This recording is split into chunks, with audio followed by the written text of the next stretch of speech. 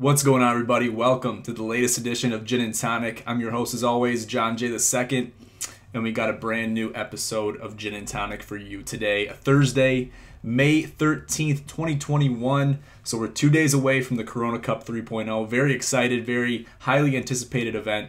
The odds were just released today, so we'll talk about that a little bit later in the show. But the topic at hand is about Aaron Rodgers. So let's talk about Aaron Rodgers a little bit.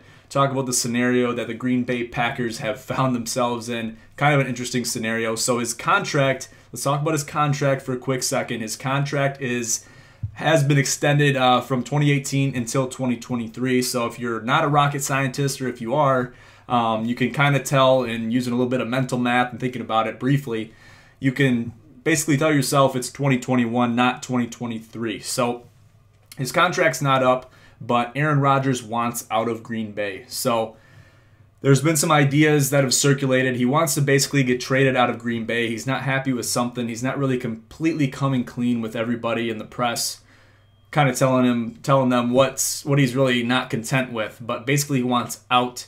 He was disgruntled with how the season ended in 2021, early 2021, going into the Super Bowl, into the rest of the playoffs. And you know, he really wants out of Green Bay. He wants a fresh start.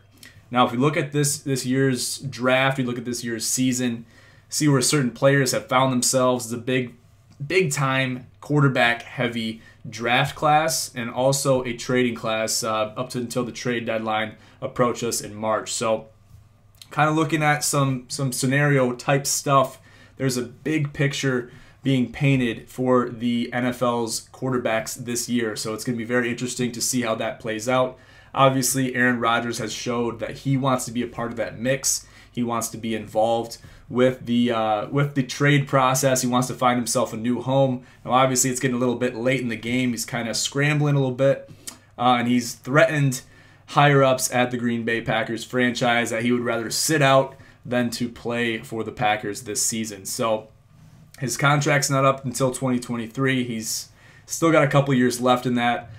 People have talked through the grapevine saying that Aaron Rodgers will not end his career in Green Bay. However that may play out, I guess we'll see what happens going into the season.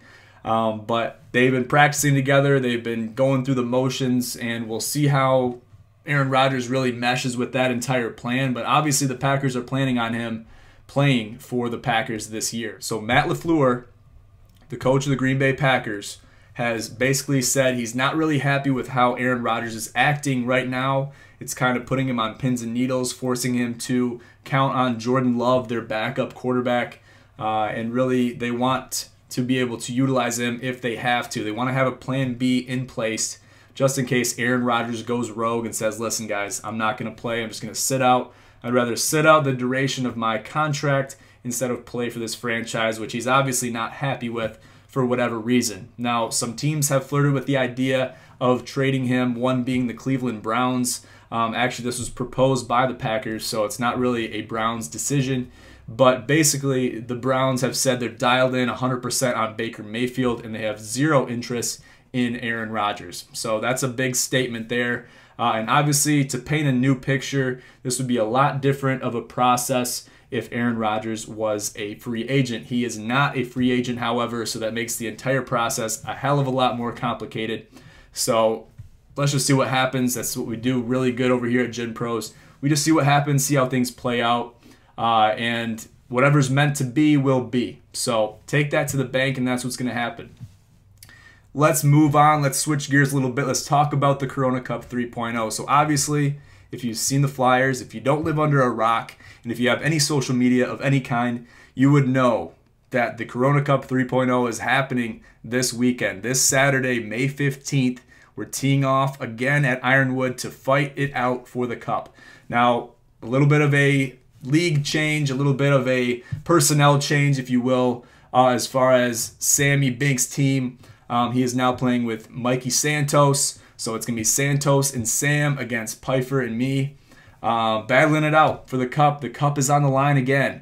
So this is not the second time. This is not the first time. This is the third time that the Corona Cup, the official Cup, is being treated essentially as a Stanley Cup, where it will be passed on to the most recent victor of that cup, of that tournament, no matter where it is. So we're taking it back to the stomping grounds at Ironwood Links in Mason, Michigan. Very excited. Actually, Piper and I had a really great range round today, and it was really an eye-opening experience. Piper really dialed in his irons, his driver's on point. I had to shake the rust a little bit on my driver, but my irons are looking pretty good. I'm making solid contact. I've really shaken the rust from the winter season until now, so I'm really excited. I'm really anticipating honing in our skills and taking that cup back yet again. So we'll look forward to that, and hopefully we end up victorious, and we'll be in touch throughout the day on Saturday and into the night after the post-game presser. That happens on Saturday night. Also look out tomorrow night. There'll be a pre-round presser with all 4 competitors. So look forward to that. Really exciting stuff. And we'll talk to you guys then. Thank you guys for tuning in to this edition of Gin and Tonic. I'm your host as always, John J. II. Have a great night.